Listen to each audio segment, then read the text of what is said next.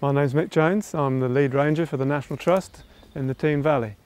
My role here is mainly looking after the countryside and the properties and the conservation and access, and we're working closely with the Woodland Trust on this project. One of the major reasons why we're doing this work on this meadow is to enhance the habitat for the Pearl Bordered Fritillary, which is an endangered species of butterfly that is breeding in this valley.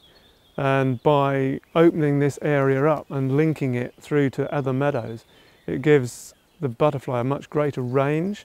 One of the most important things is, as the sun comes here, you can see these beautiful sunny edges. This is where bramble grows, and bramble flowers are a very good source of nectar, not only for the butterflies but for a lot of other insects as well. But one of the main reasons is that our priority insect here is the Pearl Bordered Fritillary. One of the species that's particular to this valley, which will also benefit from grazing on this meadow, is the deer. Throughout the Teign Valley there's quite a good population of fallow and roe. Quite interestingly, one of the main types of fallow that we get here is the melanistic ones, which are black, very dark.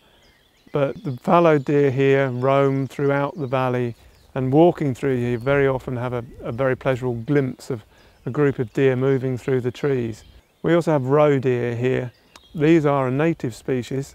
These are very beautiful deer, beautiful chestnut red through the summer and a very grey colour in the winter. Often seen only in ones or twos because they're territorial, but to catch a glimpse of those is really quite a special moment.